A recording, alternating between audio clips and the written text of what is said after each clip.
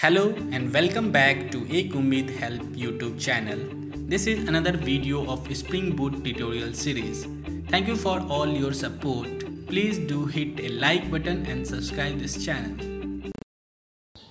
Well, let's check about some few more example in YAML file. After that, we'll configure YAML file with our application. So in last video, we see few of the example. So now the next is object. How to create an object. So let's suppose a book is an object and has author and name, publisher name.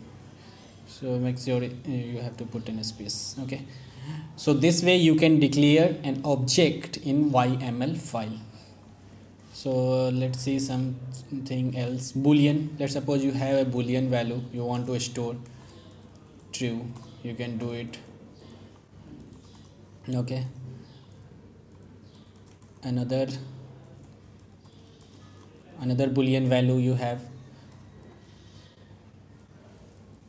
false. Okay, so in this way you can store the boolean value. String, let me talk about something. String, so string hello Java. So this is way you can store another string value. Let's suppose I want to keep some special character in my string, hello colon Java. So colon is the special, so that won't work. YAML not happy with that one. So in that case, what I need to do, I'll put some double quotes in string into a double quote so that YAML can recognize it. So this way you can configure your YAML file. Okay, so now let's jump into that application. How to, so in our application you have seen, right, the contact, email ID and phone.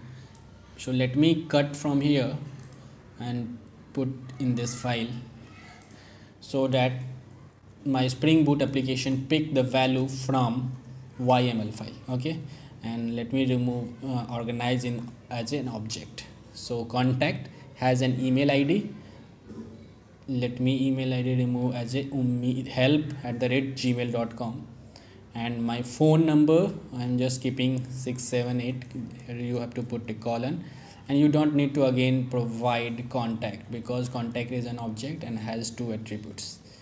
Okay, so this way you can modify your object and put into the YAML file. And let me run this application and see if the changes is reflected or not. Okay, so now you can see application is running, and let's wait for a few seconds. Application is starting. Okay, so now here you can see email is help@gmail.com and phone number is 67890. Okay, so now if you change here something 2343334 something. Okay, now again the page will refresh and changes reflected here. So you can see like how easily your configuration is loaded from this application.yml. So Spring Boot automatically recognize application.yml file as well. You don't have to do anything. So this is very interesting. You can go and check it out. This one I will upload this into GitHub. Okay, you'll download the code from here and do a practice, and don't forget to like and subscribe. Thank you so much.